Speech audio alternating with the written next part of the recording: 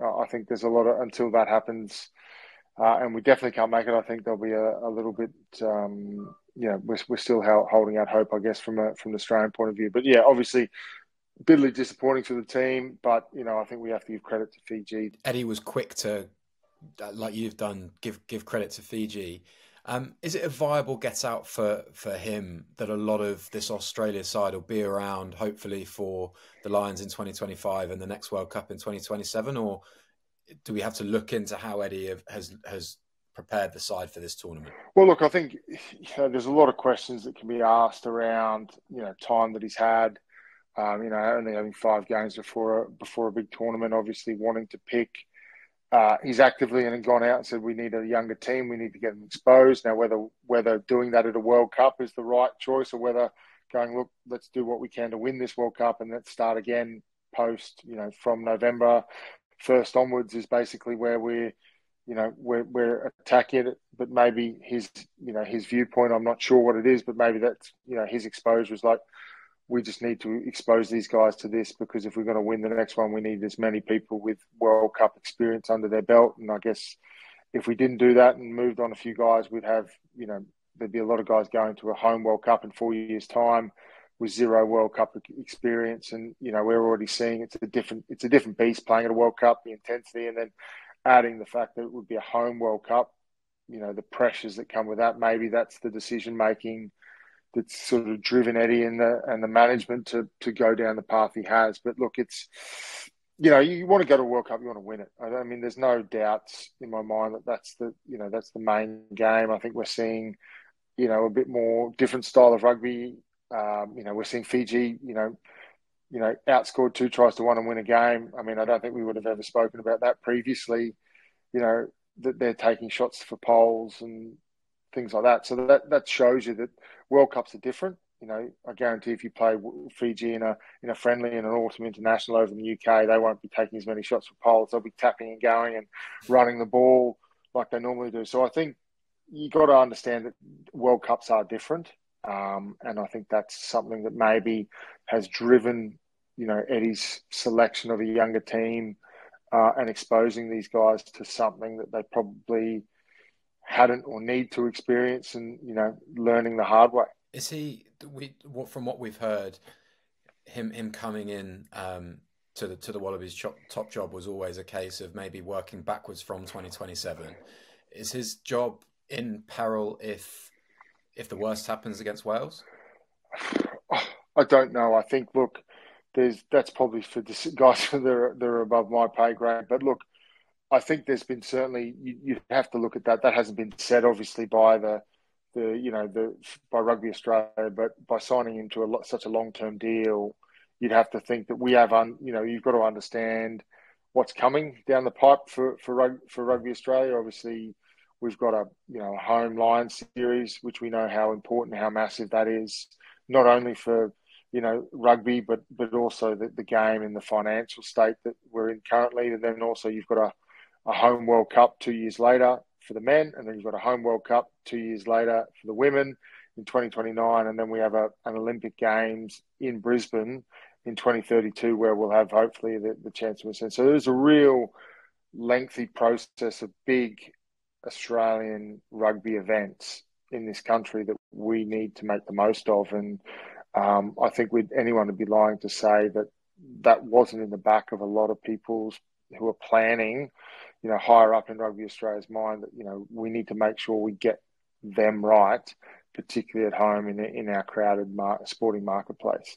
We're a long way away, but speaking of crowded sporting marketplaces, it seemed as though Eddie's kind of force of personality had a bit of impact as far as pushing Union to the top of that, or certainly making a few waves within it. Is that still the case now? Yeah, well, I think probably for the right reasons. And when he first came on, it was a big. He's a big character, Eddie, and he knows, as you would have experienced over there. He knows, nothing. Anything that seems off the cuff and random, I don't believe is. There's a plan for what he's doing, and he's got an idea, and it's a strategic ploy for one reason or the other. It might not be the same strategic ploy that we believe, but there's a reason to it. And certainly his injection and then the signing of particularly targeting a number of high-profile rugby league players. Drew a lot of attention from the rugby league media, which is a big part of Sydney and Brisbane, the cities where rugby is probably its strongest. Now there's probably the media's probably turned a little bit based on the results. He's won one game in 7.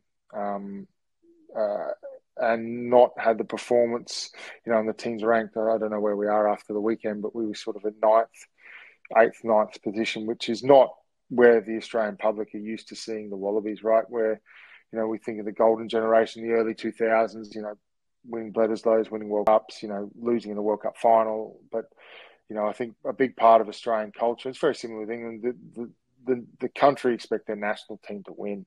Whether it's cricket, whether it's rugby, whether it's rugby league, whether it's football, particularly rugby and rugby and cricket, the expectation is that our national team will go out there and they'll win.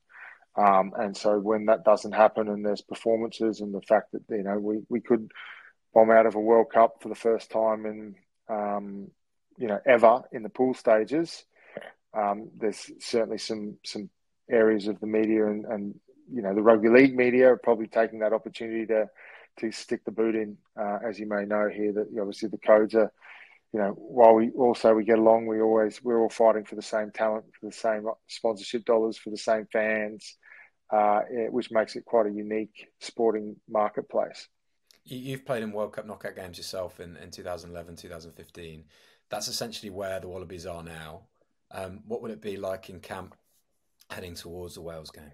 Yeah, look, I think there'll be a bit, there'll be high tension. I think obviously there's some selection issues. We've had some injuries. So I think, my opinion is the fact that, there's been made decisions of internally that, Will and Taniela won't be available for this weekend.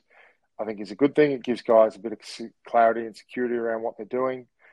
Selection will be interesting to see what Eddie does. And, you'd be wanting to give the guys that are starting as much time together as possible during the week. So that's something that would be interesting to come.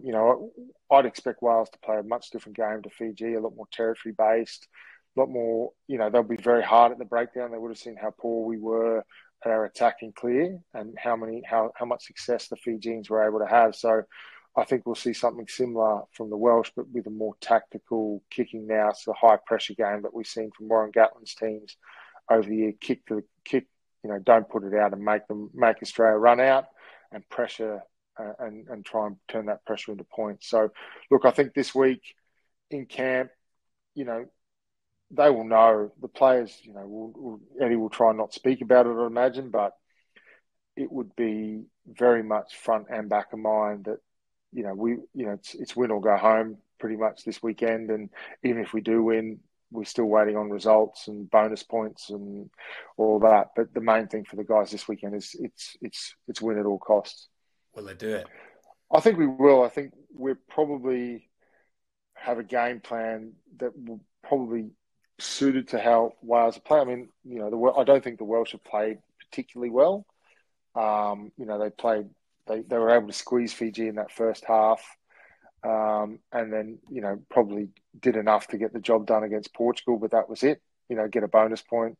I don't think they were overly impressive against, a pretty valiant Portuguese side. So I think the ability is to not lose our nerve. As I said, I think we'll see a lot of kicking, a lot of pressure in terms of, high contestables, digging into the corner, trying to make the Wallabies play out of their own zone. So, you've got to be disciplined to your kick strategy, which I think will be vital again this weekend. And when Australia had the opportunity, we saw, I think, against Fiji, when we did, pick the tempo up and were able to win those collisions, we did look a lot better, but we were just not consistent enough and got turned over at the wrong time, particularly late in that second half where we had a few opportunities. I think we would have blown like 3 to 4 key attacking opportunities in the Fiji in 22, which could have, turned it into a different result. You played under Eddie a long time ago at the Reds. I'm not asking you about that, but these games where you've got Eddie Jones versus Warren Gatland this weekend, these games when there are these big personalities in charge of sides, what's it like as a player? Are you just happy for them to do the press and get on with your own prep? Yeah, well, I think probably for the young guys, I think that's probably the way they'll look at it. If you look at the guys, they probably don't want to be in front of the camera. There'd be, again, a lot of tough questions regarding, they don't need to be reminded what's at stake. And I think Eddie and probably Warren, both of them will enjoy, throwing the barbs out. I remember Czech when I was part of the Wallabies side when Eddie toured down under, and it was basically Czech versus Eddie for 3 weeks. I don't think anyone else got a word in. It was just the two of them going at it. And, I guess as you're a bit older, and I was sort of right at the back end of my Test career, and you can sit back and laugh and appreciate it, for what it is, for the theatre, which is what drove seats, drove attention, drove media space. But I think, for the guys now in the camp, I think they'll be happy to steer clear of any sort of media dues, and the more Eddie can take, the better.